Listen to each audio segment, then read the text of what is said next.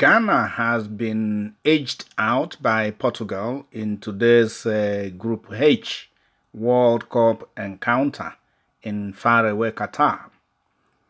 Cristiano Ronaldo led the charge for Portugal as they edged out the Black Stars of Ghana in a thrilling Group H fixture this Thursday, which saw 5 goals scored during the match.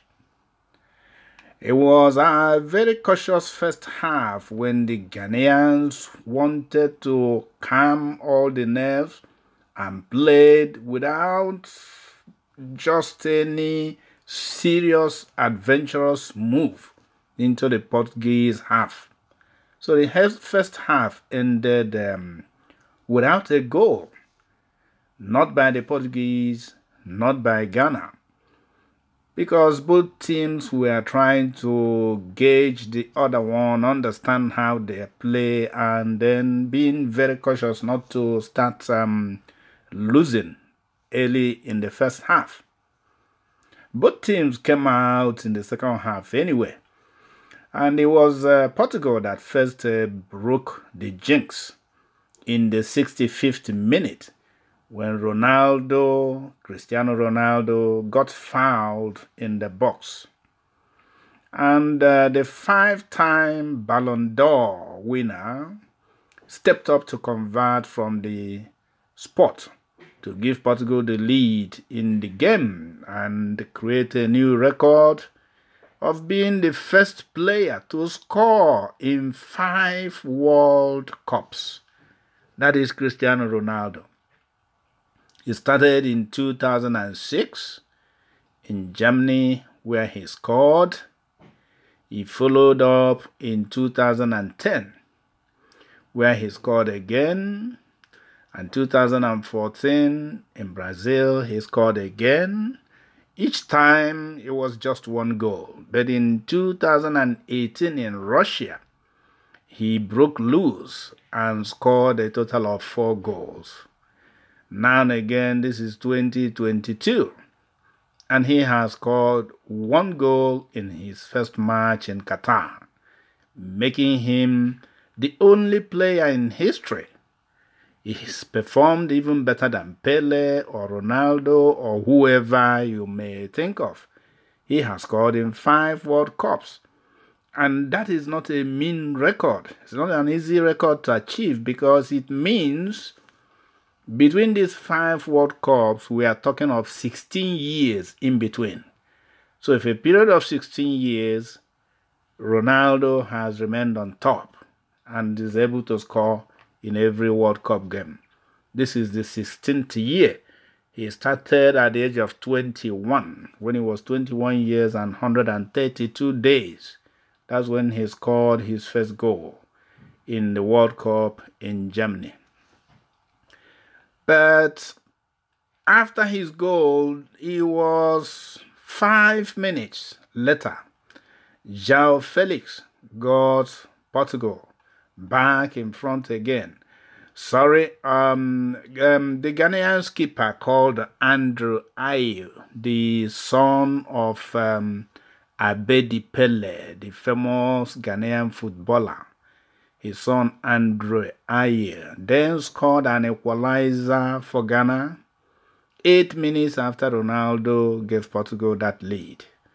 And he sent the whole Ghana supporters in the stadium into wide jubilation. You can, of course, imagine the frenzy. You can imagine the joy.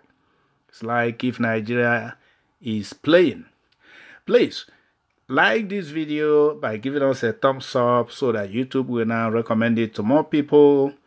Share it among your contacts and also subscribe to our channel because we will be bringing you important updates from the World Cup, especially as it concerns the performance of African teams in the tournament.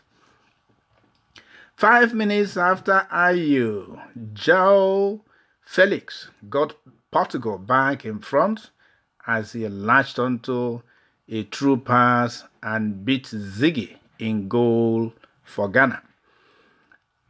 After Andre Ayew scored, he was changed. And immediately he changed.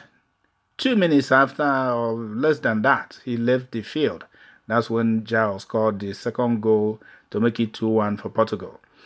The Portuguese team then added a third goal minutes later to kill off the game. As substitute Rafael Leao got onto a pass on the left to call in from close range. And the Ghanaian defense did not have the answers.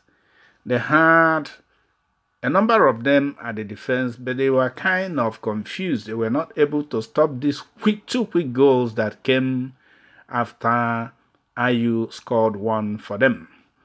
Well, Ghana still fought back and managed, after conceding the third goal, and managed to score one more goal through Osman Bukari, who got to the end of a cross to give Ghana that hope of probably leveling up with Portugal. Eventually, the Black Stars couldn't score any more goal, and it ended 3-2 in favor of Portugal. And Portugal, as a result of this victory, have now climbed to the top of the table after Uruguay and South Korea settled for a goalless draw in an earlier fixture. So in that Group H, it is Portugal first, Uruguay, South Korea following, before our great footballing neighbor Ghana. Ronaldo was playing for the first time since his controversial television interview last week and his subsequent release by Manchester United following the comments he made in that interview. The 37-year-old in that interview hinted, said something like that Manchester United kind of betrayed him. They haven't been fair to him. And that prompted the team to swing into action and roll out their contract papers, found their legal team, and they set Ronaldo free. And he's now a free player, being the first free player to play in the World Cup since 2010. It has happened before, but this time, since 2010, no other person has been a free player to play in the World Cup except Cristiano Ronaldo. Well, this is what happened today in the World Cup encounter between Ghana and Portugal. And Ghana has been beaten by Portugal, though they showed a lot of strength and bravado, fighting back and fighting strongly. They were able to contain the Portuguese in the whole first half without any goal. And in the second half, things started to shift like quicksand, and quickly they lost it, and it became 3-2. We wish them well. They are our strong opponents when it comes to football, but all the same, it's still a brotherly nation to us. So let's see how they will perform, and probably by luck or dint of hard work, they will emerge from this Group H and move on to the higher levels. We will see you in our next update on the World Cup. Please watch our video on Cristiano Ronaldo and his various records that he has broken. Thank you. Remember to like, share, and subscribe to our channel, and we'll see you in our next one.